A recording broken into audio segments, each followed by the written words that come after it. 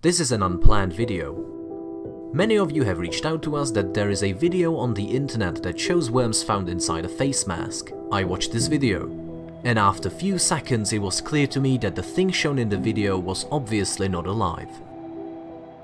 It's probably fake and the panic is unnecessary, but this statement might not be enough for some of you, and we will have to show you exactly how they got it moving.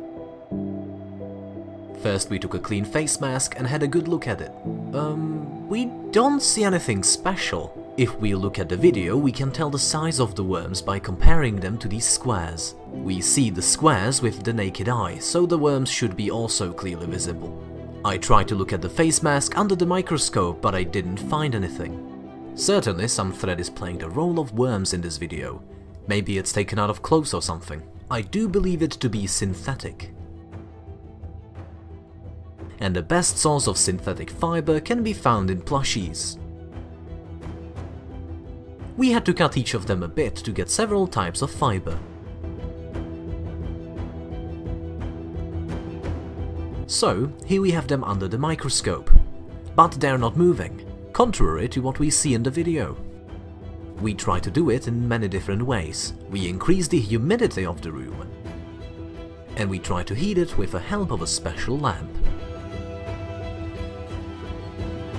which melted our microscope a little. And during our experiments I remembered static electricity. Experiments with it that they taught us at school. Just take a plastic pen or a marker and rub it on some woolen material.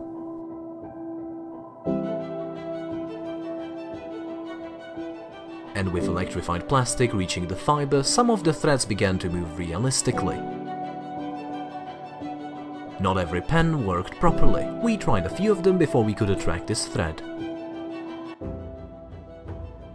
That's most likely how the video you sent us was made.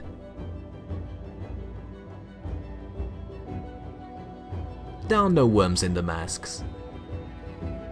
They at least could have come up with something more realistic. For example, I would put a lava there instead. I hope you are calm after this video.